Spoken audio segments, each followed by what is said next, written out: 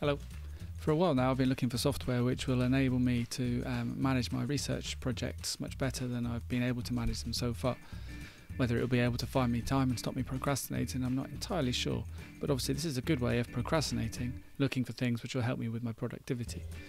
Just discovered Notion though recently, thanks to Steve Johns, who I speak to on Twitter, and colleague Ian Stonebridge, for the inspirations and for throwing around some ideas. I've started using Notion. Now what I wanted to do is just spend 30 seconds, a minute, just going over how I've started to use it and what I think the potential is. And then I'd love to hear from anyone else about ways in which other people use it, or ways in which they can see that I might be able to use it. So this is the Notion software, and it's effectively like creating your own website, your own database. There's lots of options within it. This is a home page for me, and what it is really is a central place where I can put lots of links and also start to build content.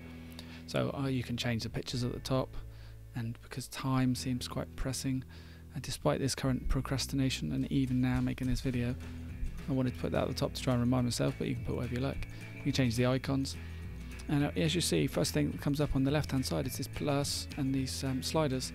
So what I can do is the way it works is if I click that, and then I can add any of these basic building blocks just below where I was just now. So I can add text, I can add pages, to-do list, different headings, which is what you see above, bulleted lists, numbered lists. I don't have to read it all out, but mentions. Then we've got these databases, which I'll just touch on in a minute, which are really good. Images, web bookmarks, audio files. We can embed different things. So we can embed a tweet. We can embed InVision, which is part of the Microsoft Teams package now. So it's for drawing, and Miro, Loom, different recordings of screencasts. So these different apps can be embedded. Table of contents, templates. You can see, and it's a really good tool that is only really limited. It's limited in itself, but our own imagination and the way that we structure it is one of the main limits. So if I wanted to put in a to-do list just there at the top, and I can type my first task there, I press return, and then it's going to give me another one as well, and then another one. Click that, turns itself off, can slide them up and down, and there we go. So I'll get rid of that. Easy to remove. There we go. So this first thing that I've got at the top is my workflow, and this is based on a board. Now I can change the view, and I can add different views, but this is based on the Kanban board principle of having horizontal swim lanes of different work and different streams, either with different people or in case of just one person. Then I've used it as a timeline, so things that need to be done this week, next week, and beyond. So this board here allows for these different cards to be inserted, and then what I've done on this one for this particular task is I'm tracking an ethics application. So whereas I've got things, and increasingly this year I've got things in lots of different places, my OneDrive, my Google, my work, my wherever. I've got about 5 different places where I'm storing things. So this allows me to create links to track different projects and to direct me so that I don't have to perpetually be searching around for where I put these different files. So that is that.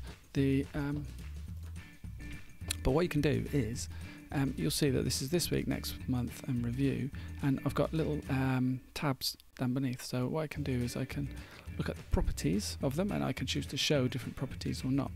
Now if I show this tags one, you can see there's an extra tag inside, which is actually applied by the system itself. So if I take this ethics review here and I wanted to put it in the tasks done section, for example, or in this case review next month, because I'm going to bump it on purpose, and you see how it changed there, that little tag, because I put it in the different column. So if I move that one back to there, and that tag's changed again. So those tags don't actually need to be visible, but it just shows the principle of what changes. I'll turn that one off. So there's a lot of flexibility in what we've got here. Next thing down I've got is a weekly log, so that links to a different page, but you can see here that I wanted to try and track the work that I do, and I'm exploring this idea at the moment, but that's one method. And you can see there any entry into a classic calendar comes up like so. If I go back to the top page, We've got a Gantt chart. Again, these different views, we can actually have multiple views in the same, and these are these database features. So it's the same information can be shown in different ways, or we can create a brand new one and put different types of information. So that's the calendar you've just seen. The timeline is the Gantt chart that you've got there. Kanban boards on there, the table which is the raw data, and you can see the pictures just coming up above my head. What I've also done is create pages here. So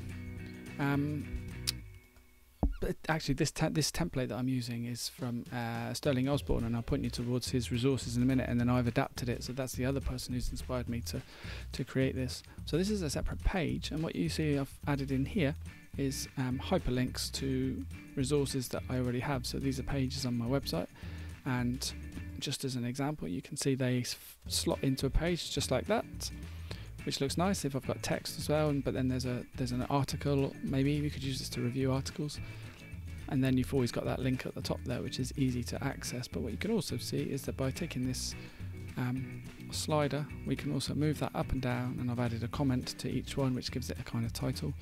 But you can see there, this is the way that we present them is very flexible. And I go back to my research workflow, which is the top page. Another feature I like is this. I've already got existing documents that I've been using for quite a while, but these are links to those Google documents. So again, they're all in the same place.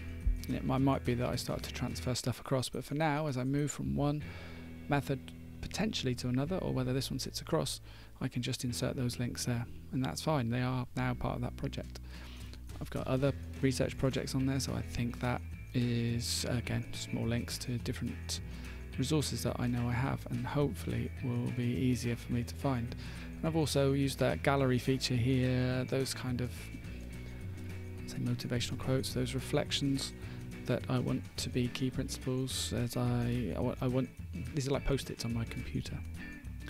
And there's other ways of writing journals, storing information. What I've tried to do is keep it to my research, so that that I don't go to one single place for all of my work, because I want that degree of separation. One example of a page that I've used is this, just for my own benefit, is things that are related to Notion. And here's this video of Sterling Osborne, which I used to inspire me to create this, and I used the template that was available on that video. So I definitely recommend looking at that video, and then looking at the links that Sterling has really generously put on there. And it is possible to share templates as well, which is another good feature. I think that's it really. Oh, I've got one more. So I've got I set up a quick notes one, which because I've downloaded it onto my phone, this is the page that comes up first of all. And so the theory, although it's not necessarily worked out, the theory is that these notes, once written on my phone, will then be readily available once I'm in my research workspace.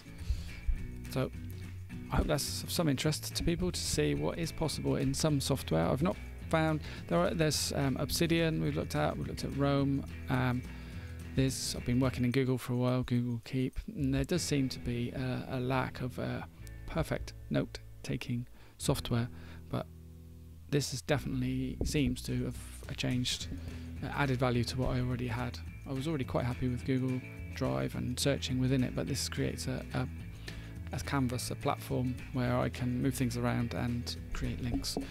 So I hope you found this useful. If you've got any other ways of using this that you can see might be possible, or if it's inspired you to use it, or if you want to find out any more, then just get in touch with me. Thanks for watching.